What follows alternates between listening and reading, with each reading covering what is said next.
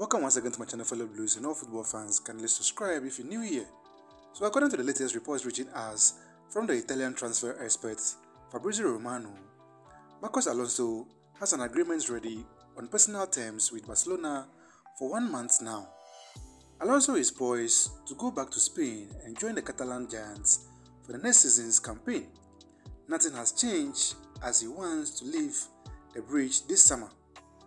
But Alonso's deal depends on Chelsea, as Barcelona have no intentions to pay a big transfer fee for the left wing back, who will be out of contracts in June 2023. Fellow Blues, this is the latest on transfers from the Blues camp. Keep an eye on my channel for all the updates. Thanks for watching.